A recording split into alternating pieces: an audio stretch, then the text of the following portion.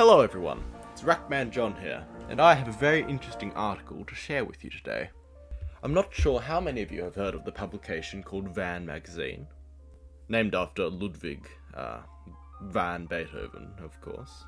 But they describe themselves as an independent online classical music magazine, and they publish weekly in English and German. They love strong personalities and a radical point of view. I mean, cool. If you're familiar with my channel at all, so do I. In fact, we have a fair bit in common. You know, they do lists, I do lists. They do reviews, I do reviews too. Actually, I was just reading through their ranking of all of the Scarlatti sonatas. I've gotta say, it's not a particularly nuanced explanation. Most of them are just left blank. Some of them are given maybe 2 to 3, maybe 5 words if they're lucky, of explanation. So it's hardly detailed. But in some of their other work, I can definitely see their importance. They focus a lot on women in music, the weird and wonderful, plenty of alternative stuff, of course the never-ending lists, not much about Liszt, I'm afraid, but a lot more about opera, leads. Yeah, it's fairly cheap, but easily consumable. It's their latest piece, however, Meet the Pianist Revolutionizing Classical Music by Sharon Sue, that's really captured my attention.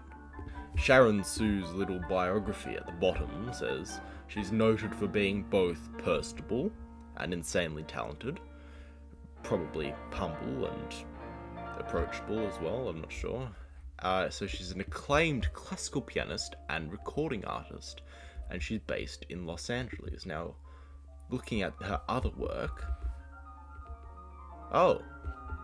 you'll notice that this is the only work she's done. So maybe she's a guest writer, I'm not sure.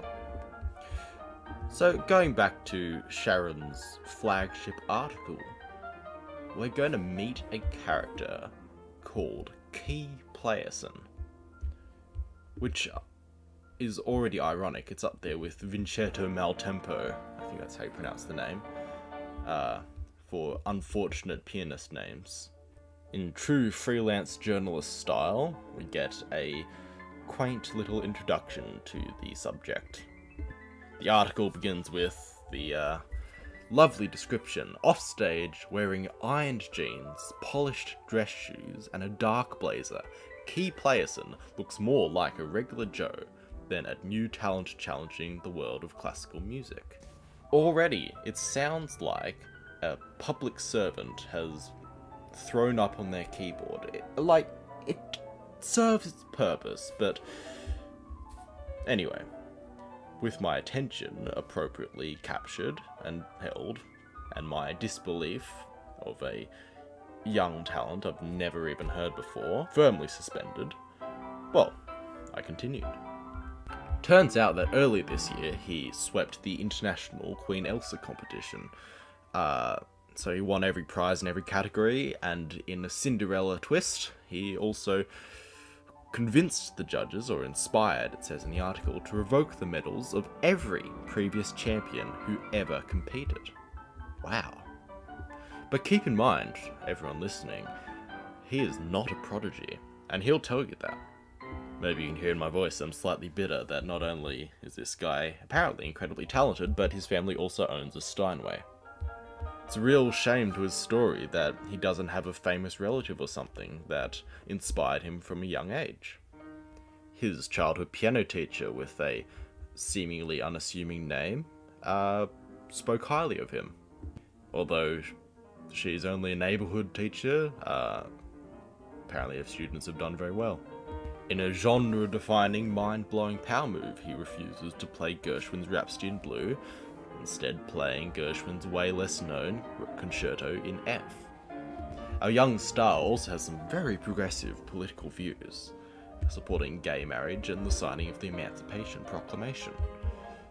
Which, you know, maybe he's going a bit too far there, especially with the second one, I'm not sure. His insights into the device of classical music as a complete corpus of, or a representation rather, of the human condition is profound. As he says, classical music is a universal language, from the music of 18th century Austria to the music of 19th century Germany. And then he goes on to say that no one who's studied or appreciated classical music has ever gone on to oppress or hurt other people. Ah, I see then. He's a Leninist. This musical Mary Sue has some hip-happening plans.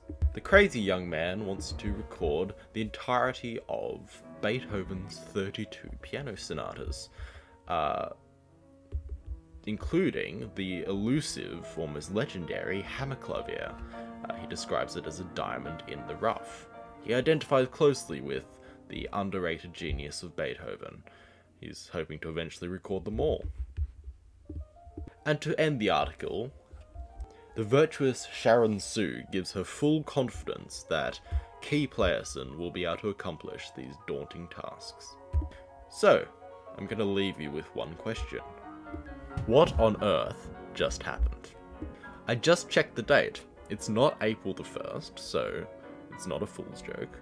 There's some sketchiness, judging by the fact this is Sharon's first and only article.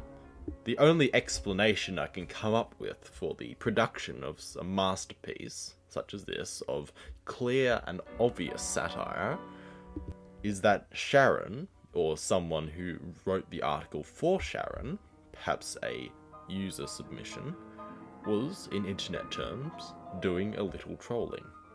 And the fact that the article was not taken down, it's been up for about 5 days I think, has not been taken down, has not been edited, and has not been, you know, they haven't obliterated the website in order to get rid of this embarrassing piece of literature, which is mind-boggling, leads me to believe that this is some kind of statement against the current nature of online journalism. Essentially sending the message of, they'll print anything these days. Especially considering the, frankly, lazy articles on Schubert and, you know, the lists. I make lists too, but I put lots of effort into my lists. And also I don't, you know, claim to be a musical professional, and you also don't pay a subscription to read my stuff. At any rate, what can we take from this? It's all speculation on my behalf. Why something like this would ever feel the need to come into existence. But I'm gonna urge myself to brush my little conspiracy theories aside and just have a laugh. This was really funny. And I'm glad that I was able to share it with you. This has been Rackman John. Thank you very much for watching / listening / tuning out whenever it gets boring. I'm sorry, I'm still working my vocal delivery and I'm a bit sick right now. But thank you very much, and I'll see you in the next video, which ironically will probably be a list.